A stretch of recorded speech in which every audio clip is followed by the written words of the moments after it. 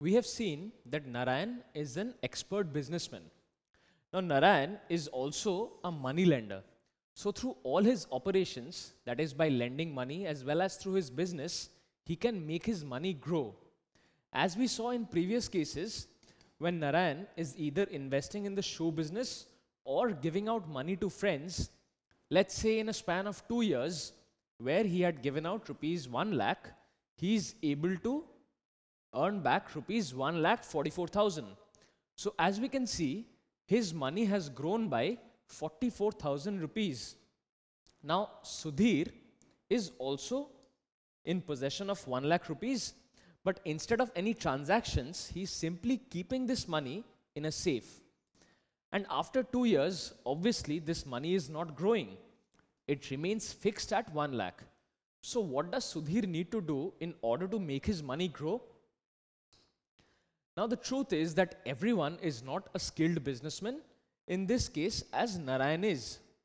Narayan can invest money in business as well as lend money to certain of his friends and get back more money in the process.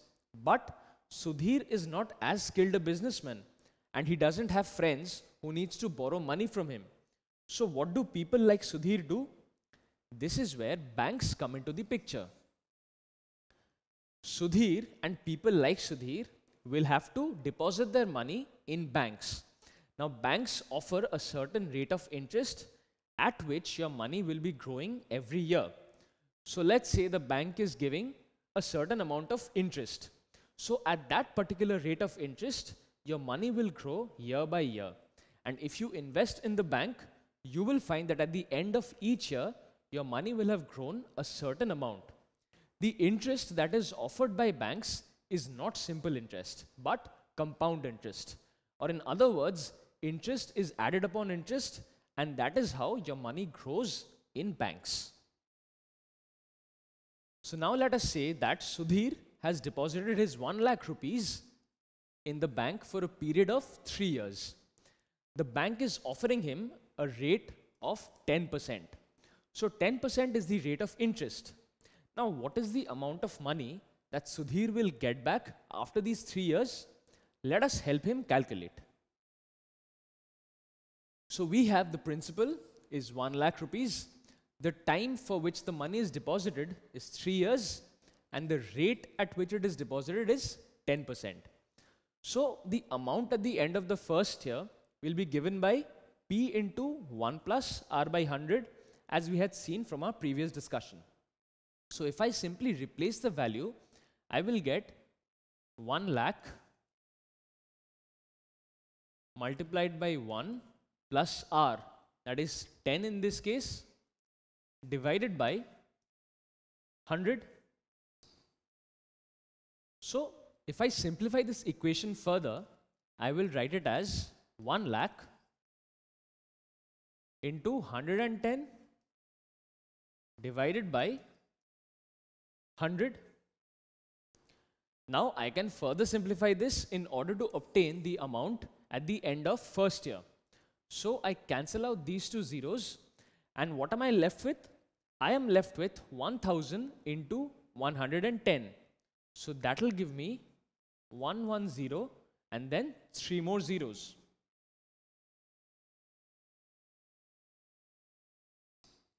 So rupees 1,10,000 is the amount that is outstanding at the end of the first year. So this is the amount of money that Sudhir would have got back if he had invested his money for 1 year. But such is not the case. Sudhir has invested his money for 3 years.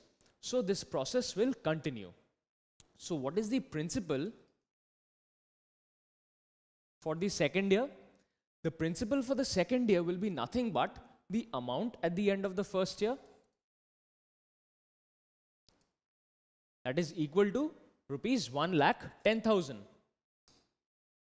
So now we have to calculate the amount at the end of the second year with the help of this principal that we call P2. Thus, principal for the second year being P2, the amount at the end of the second year will be P2 whole 1 plus R by 100 So P2 is 1,10,000. So I replace 1,10,000 as well as the rate of interest that remains fixed at 10%. So I get 10 by 100 over here. So I can further simplify this by the method I had used before. So I write 1,10,000 multiplied by 110 divided by 100. So what will this give me? So now how can I calculate this equation? If I simply cancel out these zeros, I will be left with 1,100 multiplied by 110. So this will yield me a value of 1,21,000. So 1,21,000 is the amount at the end of second year. So this is the amount that Sudhir would have got back had he invested his money for only 2 years. But such is not the case. There is one more year remaining. So the principal for the third year will be equal to the amount for the second year. And that is equal to 1,21,000. So 1,21,000, that is P3, is the principal for the third year. So now let us see how we can calculate the amount at the end of the third year. Again, we carry out a similar operation by replacing the values.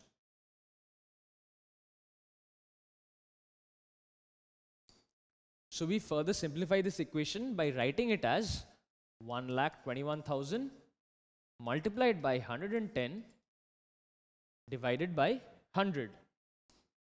So again, if I simply cancel these zeros, I am left with 1,210 multiplied by 110. And this gives me a value of 1,33,100 rupees. So this is the amount at the end of the third year. Now I am interested to find out the compound interest. That is the amount of money which his original invested money has grown. So the original invested money was rupees 1 lakh, and I am interested to find out by how much it has grown. So that is equal to the compound interest, which is nothing but the final amount that Sudhir is getting back, which is 1,33,100 rupees minus the principal or the amount of money that Sudhir had originally invested. So that is equal to 33,100 rupees. So we found that instead of keeping his money in a safe, if Sudhir deposits that money or invests that money in a bank, we find that his money is growing by rupees 33,100. Now obviously calculation of every year's interest and every year's amount is quite tedious. What if the number of years, instead of being 3, was a greater number of years, let's say 7 years? Then would you have calculated the interest for every year individually? That is quite a tedious job. So now let us see how we can generalize the formula and come up with a given formula for compound interest and the amount that is generated. So over here we consider a general scenario where the principal is P, the time is T, and the rate of interest is R. So by applying the formula for simple interest, we find that I1, or the interest for first year, is equal to PR by 100. Now we are interested to find out the amount at the end of first year, that is equal to A1. So how do we calculate the amount? The amount will be nothing but the principal plus the interest, which is equal to P plus PR divided by 100. So that gives us P into 1 plus R by 100, because we take P common and we are left with 1 plus R by 100 within the brackets. So P into 1 plus R by 100 is A1. That is the amount at the end of first year. Now this amount at the end of first year will serve as the principal for the second year. So I can write that the principal for second year, which is P2, will be equal to the amount at the end of first year, that is A1. So now A1 is equal to P into 1 plus R by 100. P whole 1 plus R by 100. So this will be equal to P2. Now again, in a similar manner, I will calculate the interest at the end of the second year. So how will I calculate the interest at the end of second year?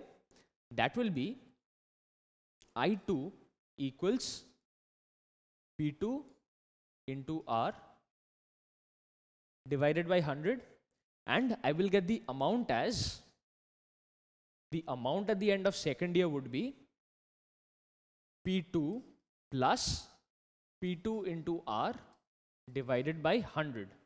So this would give me the amount. So if I take P2 common, I will get P2 1 plus R divided by 100 equals A2, or the amount at the end of the second year. So this gives me P2 1 plus R by 100. Now if we consider the previous equation, we found out that P2 is equal to P into 1 plus R by 100. So if I replace the value of P2 with P into 1 plus R by 100, I will find that the value of A2 is nothing but P into 1 plus R by 100 into 1 plus R by 100.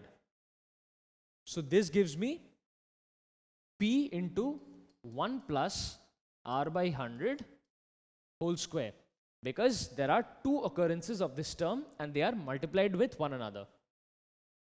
So I get the amount at the end of second year, A2, is equal to P into 1 plus R by 100 whole square. So this A2 will now serve as the principal for the third year. So now I can write that the principal for third year, P3, will be equal to the amount at the end of second year, which we had obtained as P into 1 plus R by 100 whole square. So with the help of this equation, P3 equals this. Let us proceed to calculate what the amount at the end of third year would be, that is A3. So in this case, A3 would be P3, that is the principal for the third year, plus P3R by 100. So let's say I take P3 common, I am left with 1 plus R by 100. So the amount at the end of the third year would be P3 into 1 plus R by 100. Now I will replace the value of P3 with the value from this particular equation. And if I do so, what am I left with? I will be left with P into 1 plus R by 100 whole square into 1 plus R by 100. So now if you observe this equation carefully, you will find that I have 1 plus R by 100 whole square multiplied by 1 plus R by 100. And what does this give me? This gives me P into 1 plus R by 100 whole cube. So the amount at the end of the third year, that is A3, is equal to P into 1 plus R by 100 whole cube. So we can carry on with this process for as many years as required. And as we see, at the end of first year, we obtained the amount as P into 1 plus R by 100. At the end of the second year, the amount was P into 1 plus R by 100 whole square. At the end of the third year, the amount is P into 1 plus R by 100 whole cube. And if we have more number of years, let's say the fourth year, A4, the amount will be P whole into 1 plus R by 100 to the power 4. In a similar manner, if we continue, and let's say we have n years, so the amount at the end of n years will be nothing but P into 1 plus R by 100 to the power of n. So this will give us the general formula for the amount at the end of n years. Thus we get an is equal to P into 1 plus R by 100 to the power of n, where n is the number of years for which the transaction is being considered. So now let us find out what the compound interest will be. We found out that the amount at the end of n or t years, let's say, is equal to P whole into 1 plus R by 100 to the power of t. Now, if we are interested to find out the compound interest or CI, that will be equal to the amount at the end of t years minus the original principal. That is the principal that was invested or taken into consideration at the beginning of the first year. So amount minus original principal will give us the compound interest CI. Let us replace the values now. The amount after t years is P into 1 plus R by 100 to the power of t. So I write it as this. And the original principal is nothing but P.